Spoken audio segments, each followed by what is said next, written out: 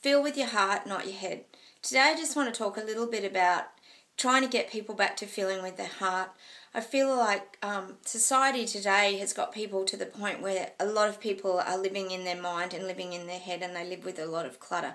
And I know life gets very busy. We all have children, we all have jobs, we have commitments, we have a lot of things that we have to do. But it's really important that sometimes you slow yourself down and you start to live with your heart.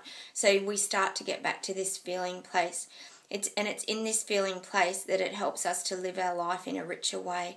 When we're just plodding through the motions and living in our mind, and we live for work and we just live for making money and getting ahead, and having our image is very important to a lot of people, we miss a lot of the simple things in life, and we miss that richness of loving and caring and having that kindness in our heart.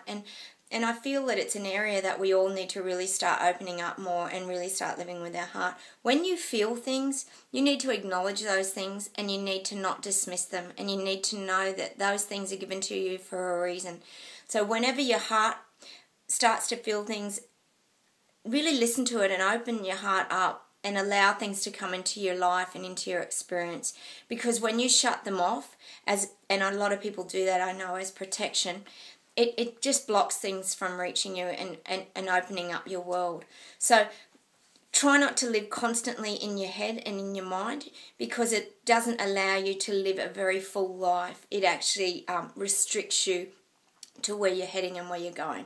So try and really open up, feel things in your heart, and yes, you will hear things in your head and follow the guidance and things in your head as well.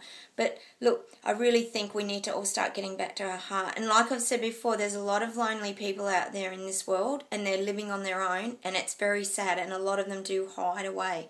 So we need to be getting more of these people back together. So listen to your heart, and you need to act on your heart, because it's your heart that brings you the happiness. And living in your head doesn't always bring you happiness. If anything, it can cause you a lot of stress and a lot of sadness and emptiness. So try to live with your heart, feel with your heart, and open up these hearts, because a lot of them are very shut down. And I think it's an area that all of us need to open up more. And you know, it can be a beautiful thing to live from your heart and start to feel again, because I think a lot of people are very shut down. Anyway, just start living from your heart. You're going to have your head as well, but try not to let your head dominate your life, because it can be quite exhausting to just live in your mind all the time. Whereas if you start to live down in your heart, you'll actually feel a lot freer, and your life will become a lot softer, and there'll be a lot more flow in your life. So just go and try that. Just try not to live in your mind constantly. And yeah, just try and soften your life down and embrace the things that come into your life, because they come in to open up your heart. So open your heart. It could be a really positive, life-changing thing. Bye.